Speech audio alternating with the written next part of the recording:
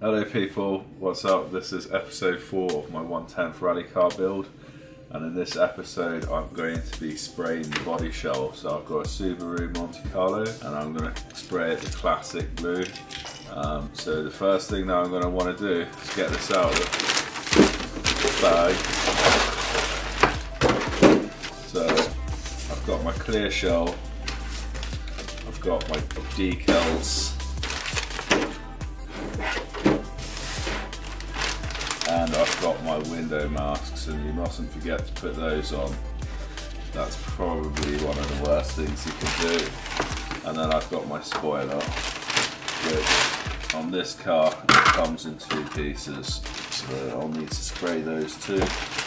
And the final thing that I get in the bag is the mounting kit for the spoiler as well. So some double-sided tape and a couple of little screws. Now, once you get one of these, the first thing that you need to do is wash out the inside of this. Get rid of any of the mold release lubricant that's on the inside of this, otherwise you're going to end up with a bad paint job. And you can see there's little specks as well of plastic where this has been cut away from the original mold. You can see those tiny little specks just in there. When it comes to washing this out, you just want to use warm water, a bit of dish soap, and then always use the soft side of the sponge, and be careful not to catch the inside with the green part of the sponge, or it's going to scratch the surface.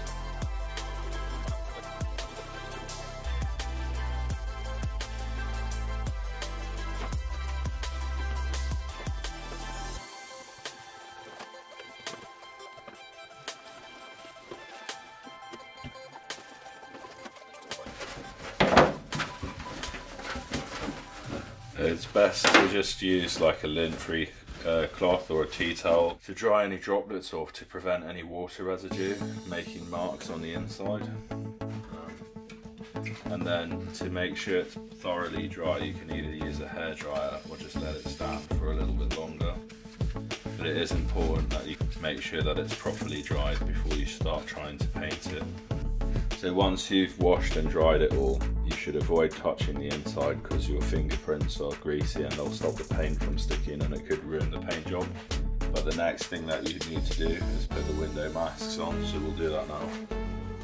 So this is the masking kit here, and you can work out what's what just by looking at the shape of it. But if you're unsure, HPI does give you a sticker guide to show you what goes where.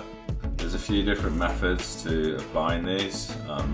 Some people use like a spray bottle with a bit of soap solution in it, so just a couple drops of dish soap and water, and they wet the inside, and then you can slide the stickers into place. I always find that it's probably easier to just cut these out, and that way I can get a corner off and line it up with the corner first and then peel it across. That's just how I prefer to do it.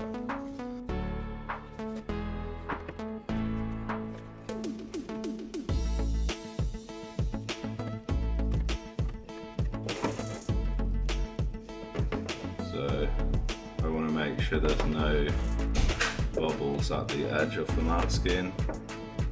It doesn't matter that there's bubbles in the middle, but I don't want any bubbles on the edges because otherwise paint will get underneath.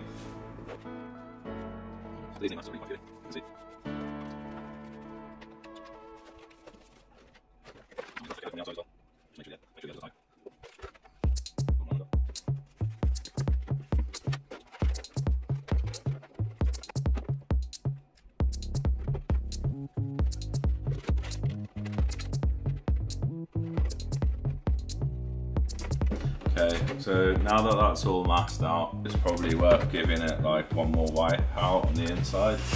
I'm spraying these outside, so I put a little bit of double-sided tape on the back of each one to stop them from getting blown over by the wind or blown away by the wind. And then when it comes to spraying, you want to make even passes and not hold it in one spot. So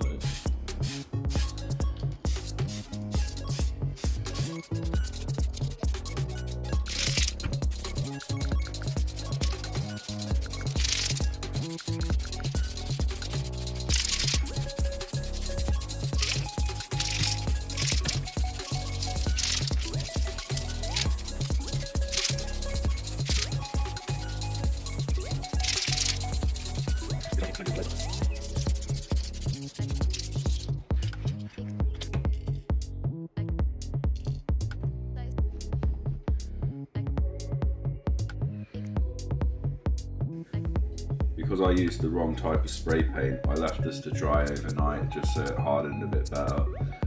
When it comes to cutting this out, I use just an old pair of nail scissors. I've noticed that in a lot of hobby shops now you can get curved scissors which are slightly longer so they have better leverage on them. I'm going to start by following the lines on the car and cut it as it should be, and then what I'll do is increase the size of the arches to fit the off-road tyres afterwards. Okay, so I've noticed this paint is actually flaking away from the back of this, so it could be interesting and I could get an interesting paint job out of this.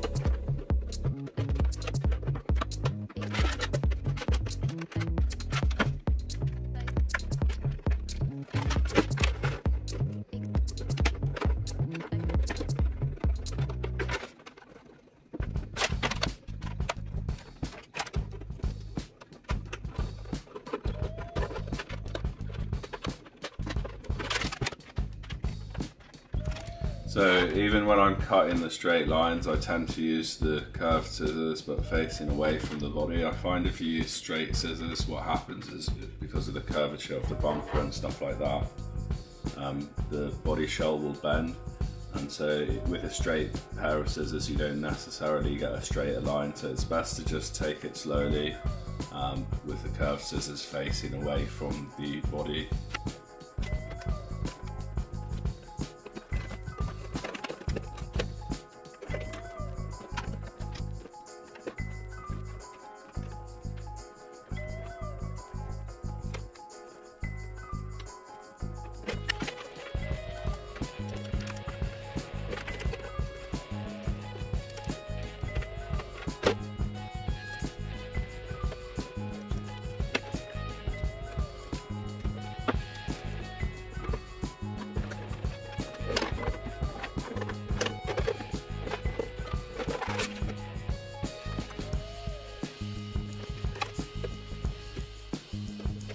So you can see that using the wrong type of spray paint is coming back to haunt me a little bit. You can see it's chipping away on the edges where I've cut it, so the adhesion is not very good to the inside of the polycarbonate. The other issue that I had is you can see it's dripped there. Now it's not going to be particularly obvious when the car's down and there's not light coming through the back of it, but it's still not great. So one thing that I might do to try and fix this is to use I have got a grey polycarbonate paint, and so I'm going to use that as an undercoat. Okay, so now that I've sprayed the body and I've given it time to dry, you can see that I used some polycarbonate colour on the inside just to help strengthen the paint that was on there, and also to back it so it wasn't so transparent. So the next thing I want to do is the peel.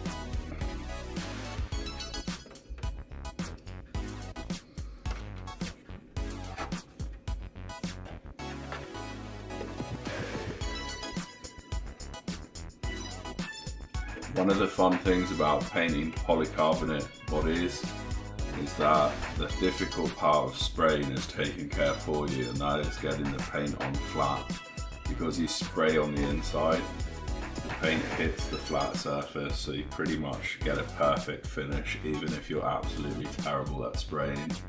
You can see I got one little spot of grease in there and paint just got rejected. So where do I start? I guess this comes in handy. So this is the sticker chart, and you can see the number 1 is the front grille. So if I have a look, so these are conveniently labelled, and this is sticker 1 at the bottom. So there you go.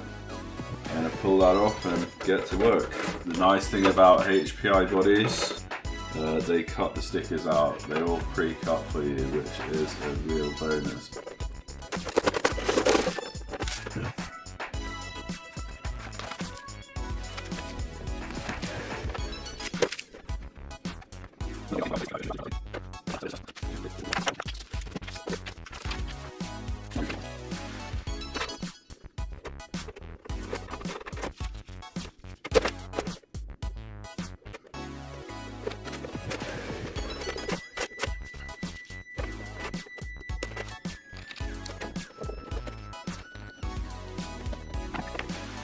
So after painting and finishing the shell, the last thing that I need to do is use the magnetic mounts to mount the body shell to the chassis.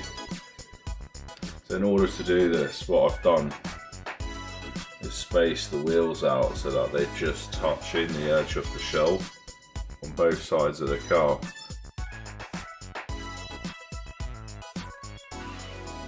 So the plan is to take the body shell off, put a small dab of hot glue on each top, and then place the body shell directly down and use the wheels to help line it dead center. Once it's been properly aligned, I'll take the shell off and then reinforce the glue. Just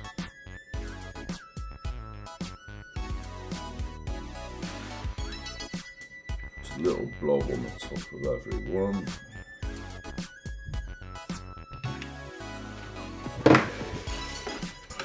Hopefully this is not too hot to the point where it melts the polycarbonate. If I just get it down and in place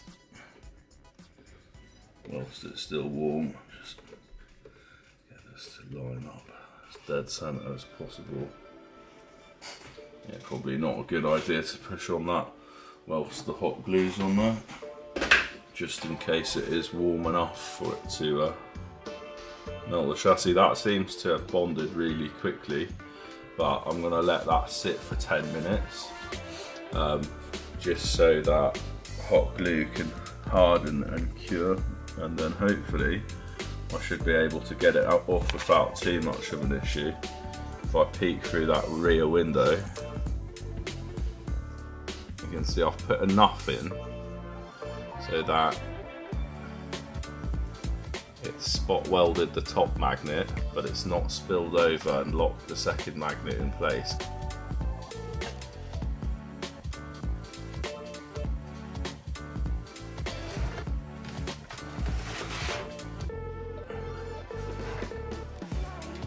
Let's see if this comes off without tearing the paintwork off. Strong enough to lift the car. That's Achilles heel. Slider.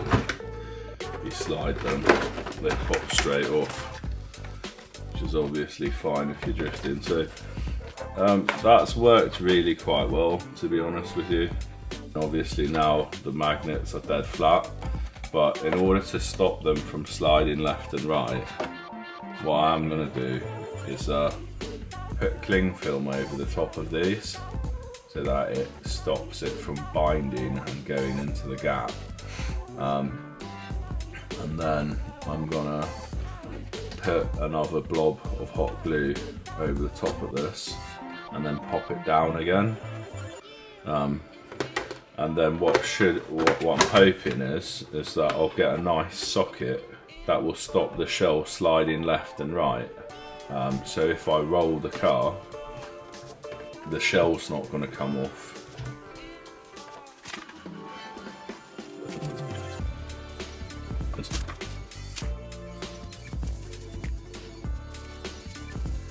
So I'm hoping now then, once the hot glue goes down on these, it will drip down, but it will create a little socket around there. So then the magnet will lock it in place, and if I roll the car, it won't be able to slide the body shelf.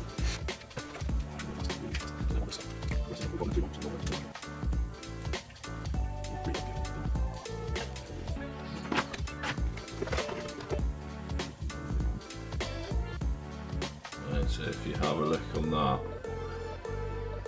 you can see it's created a nice little socket in there.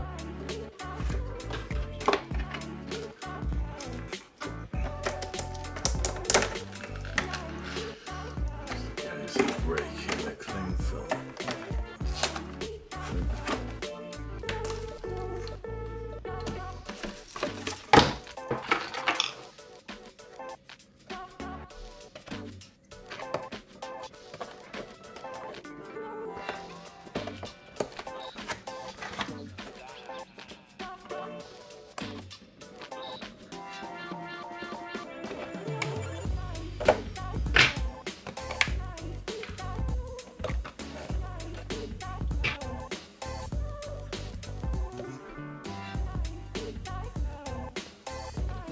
So I think that's worked out pretty well, all things considered. Those are properly on there, very nice and secure.